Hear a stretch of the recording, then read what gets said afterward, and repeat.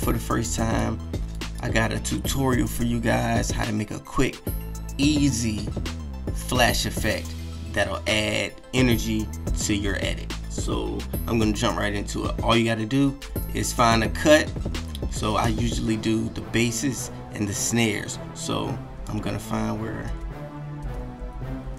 I do the first snare, and usually I'll go about 3 frames. So 1, 2, 3.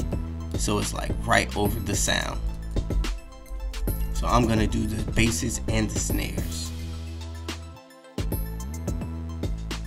So 3 frames each.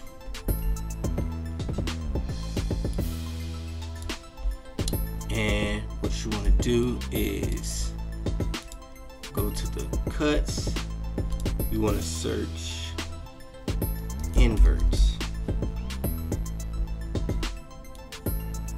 Drag invert onto your clip. And here you have a drop down menu of different settings that you could change.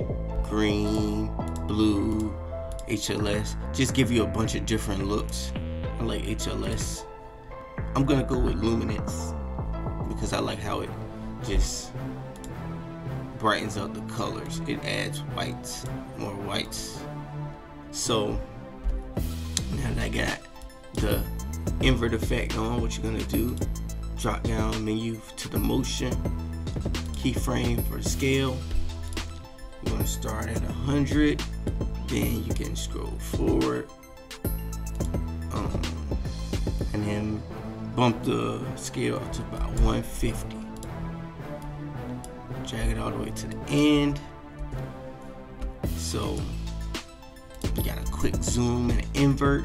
So then what you want to do is command click motion, invert, right click, save preset. And I'm gonna save it as easy flash effects.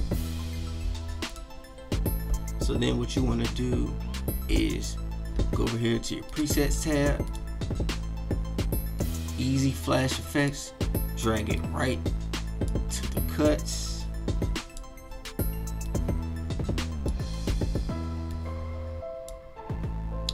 and then that's it.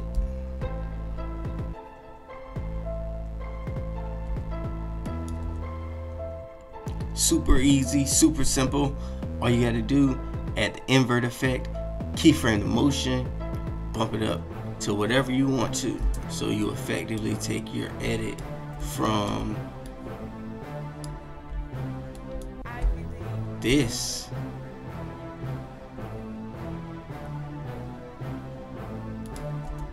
to this.